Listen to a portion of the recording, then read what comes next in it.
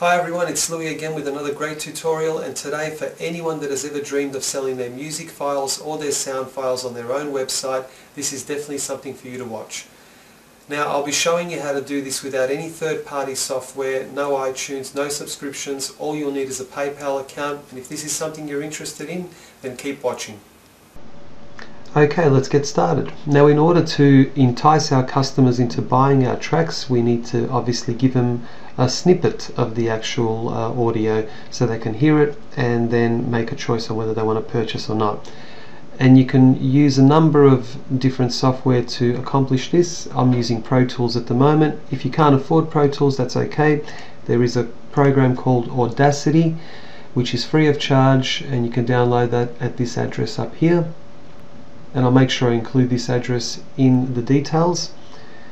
So pretty much what you're doing is creating a small snippet for them to have a listen to.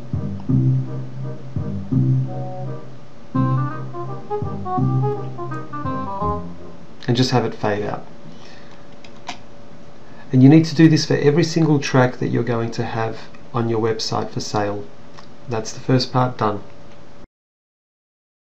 The next thing we need to do is upload these tracks to our server, but before we do that, in order to have them as downloadable tracks once the customer purchases the actual audio, we need to have every track zipped, the main ones, not the sample one, not the one that's going to be played, but the actual track that's going to be sold. So we'll just right click and add to archive and zip, and then just click OK, and now it's created an actual zip file. So that's the first part. And we need to do this for every single track that we're actually selling, not the sample that we're playing. Now, for those of you who have never uploaded files to your server before, it's not that difficult. You need to download a program called FileZilla. And FileZilla is a free program. You can get it from this address here, filezilla-project.org, and just download it. And once you have downloaded it and open it up, this is what it will look like.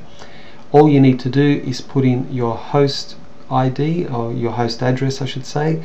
This could be a host name or IP address, your username, password, and just click connect.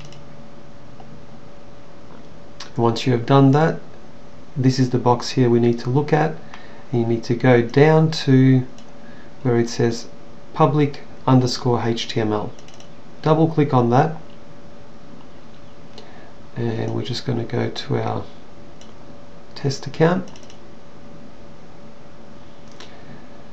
and all we need to do now is drag across from wherever you've saved your files both the actual sample and the one that we zipped up before, which will be the one that will be for sale. So I'll just pause the video for now. Okay, so now the files are both uploaded to the server, and you have to do this for every single file that you want to sell. So you'll need a sample file, and which will be the snippet of the actual file you're selling, and the file that will be downloadable in the end, which needs to be zipped up. So this part is now done.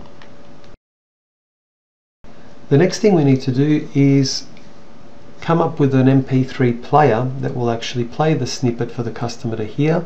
And I recently did a tutorial on this particular MP3 player, which is free of charge, and also it doesn't display any ads or anything like that, so it's quite a nifty one, and you can have a variety of different skins as well. So you need to go to flash-mp3-player.net. Once there, just click on normal, and we need to go to generator. So we don't need to download anything here, this is quite easy to use. Go to generator, and you can change this player to look like anything you want it to. I mean, pretty much this section I'd leave alone, I wouldn't change anything. You could fool around with the colors and change some of the colors around, but we won't go into that right now. And the main part here is to add the entire URL to the actual sample file that we created. So that will be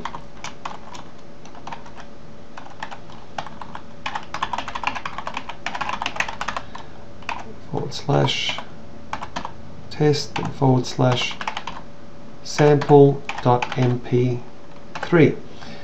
Then we need to copy this code down the bottom, and you need to paste that into your HTML editor, whatever you might be using for that, and position that wherever you want to have it displayed on your actual page. And that's it for this part. The next thing we need to do is go into our PayPal account and create our button. Now, I've done another tutorial on this. You can watch that on my channel on how to create a PayPal Buy Now button, so I won't go through all of that again. So we'll go to Create New Button. Now, I'm using PayPal Sandbox to test all of this, so we'll name the file just sample. We'll give it a price of, say, $1.50. Now, we can actually have a customizable button if we want, but we'll just use the standard one for now. And go down, go to step 3, and just click no here and no here. And right here we need to provide the URL that the customer will be taken to after their purchase, which will be the download. So we'll type that in.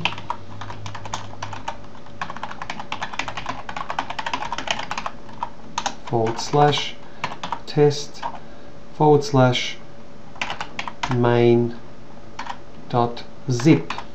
So it's not MP3, it's in a zip file, so main.zip.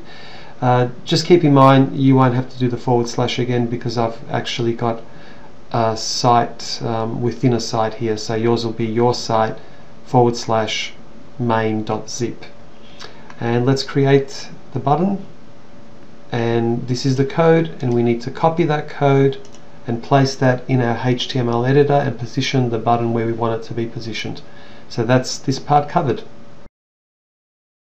Okay, so here we are now on the actual page itself, and this, obviously I haven't created a full website here, I'm just wanting to show you what it's going to look like with the two components. So here's the player, click on that.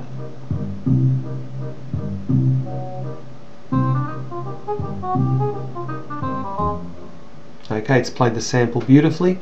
The customer likes it. He goes add to cart. We'll go to checkout, and we'll put in my sandbox email.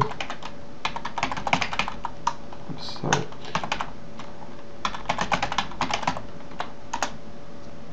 And just wait for that to log in. Pay now. For some reason it's not liking my ID, for I don't know why, but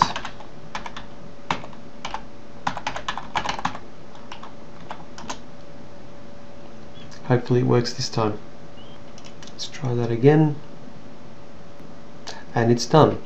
So now, as you can see here, it's saying return to Barry White's test store. I don't know why I used that name, it was just the spur of the moment. If I click on that, there it is. I can open that zip file,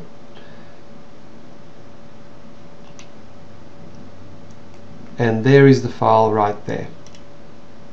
It's as simple as that. So that pretty much covers it. Now, if you want to sell an entire album, it's just as easy. You just select all the tracks on that album and zip that whole entire file up as one file, and then when they download it as an album, all the tracks will appear in the zip file.